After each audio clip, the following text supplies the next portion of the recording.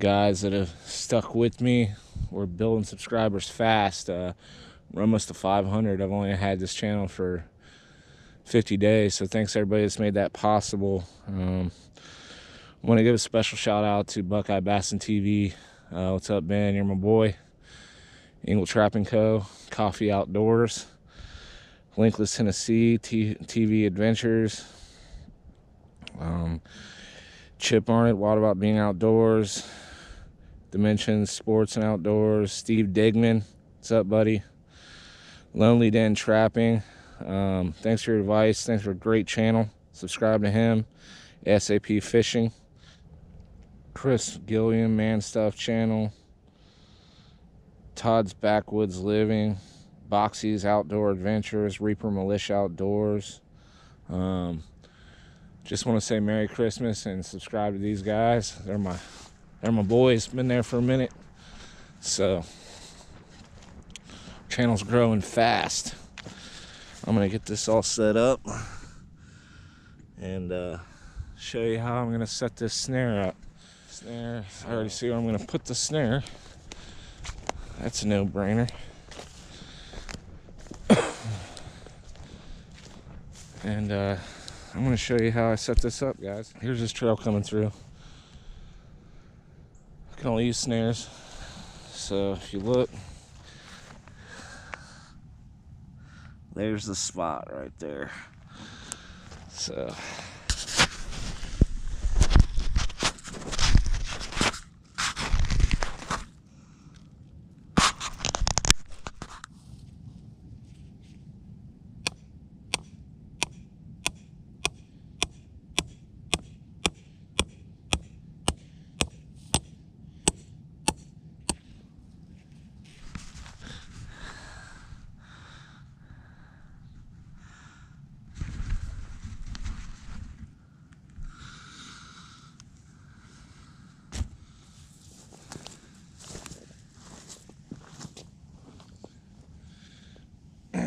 alright, so here's my funnel down.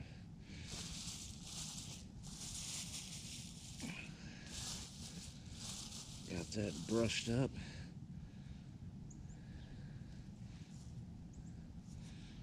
Good.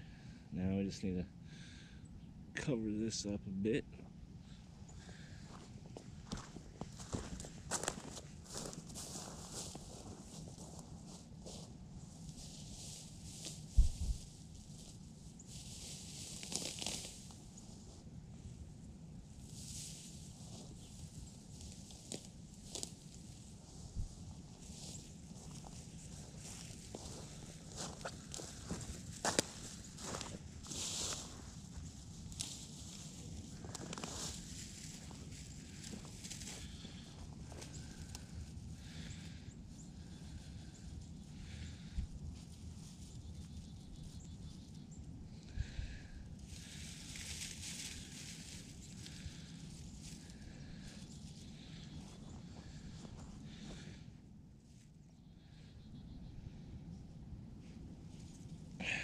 That's about 11 inches.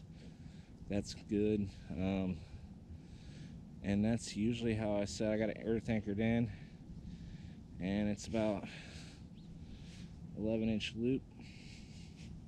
Direct line of path. We'll see what happens. Thanks, guys. Merry Christmas.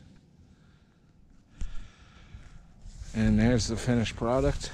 I just spruced it up a little bit.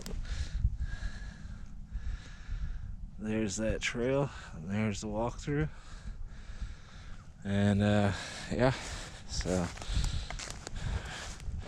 well, if I don't catch anything, just want to wish you guys Merry Christmas. Once again, Happy New Year's.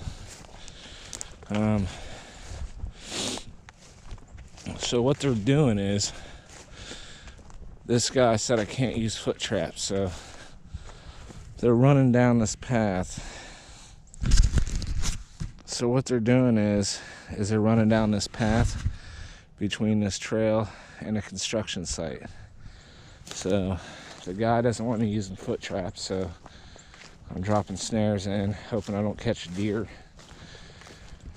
And you know, I want to keep it kind of open, and I want it to look as natural as possible. I'm only setting about 10 inches, 10-inch loop. So I put a little overhang so the deer lifts its head and the coyote ducks, hoping that works. I just know deer use this trail too, and it kind of concerns me. So, but there's a lot of coyote tracks in here, though, I'll tell you what. So I'm going to show you guys what they're doing. So this used to be the farmland that I used to trap growing up. It's the farm that I lived on. So I kind of know how the coyotes are around here. And as they urbanize the area, they're just shifting. So this is what they're doing now. They follow this trail between the path and the construction zone.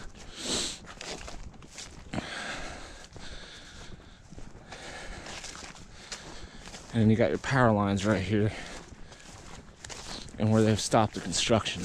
So they're running along that ridge.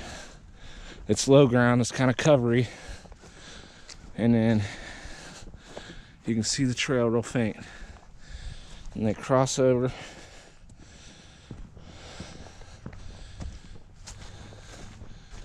and boom, follow this all the way down. So, you know, just kind of watch them, see what the coyotes are doing, learn their behavior, and adjust with them. Merry Christmas, everybody.